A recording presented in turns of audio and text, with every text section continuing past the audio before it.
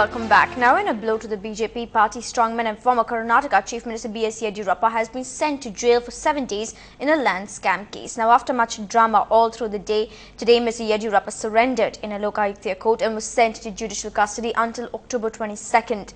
Now, this comes after a special court hearing land cases against the BJP leader rejected his anticipatory bail plea and issued an arrest warrant. Well, a little while earlier, the ex-Chief Minister's lawyer as well spoke out on what lies ahead. Here's what he had to tell us.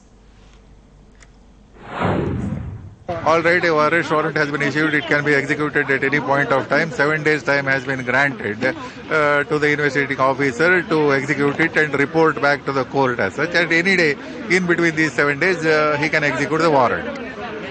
What is your next step legally? What do you hope to do now? We will be challenging the order of the trial court in the High Court because a rejection of a bail application in a private complaint is very, very rare and remote, and in 100 years of judicial history, this is the first of its kind. Well, Yediyurappa going to jail is a major embarrassment for the BJP at a time when senior party leader L.K. Advani is on his Rath Yatra against corruption.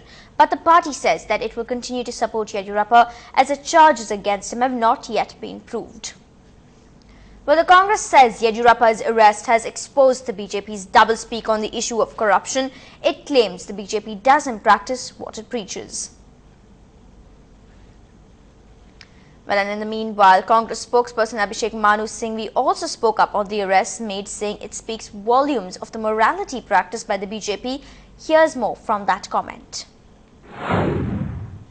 And it is that person who has been found prima facie by a court not to be entitled to bail.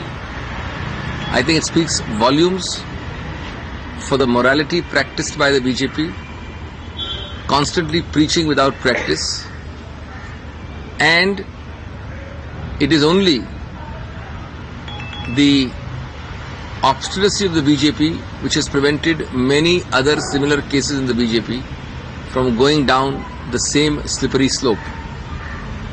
But clearly, you have here yet another reiteration of the BJP's very severe indictment.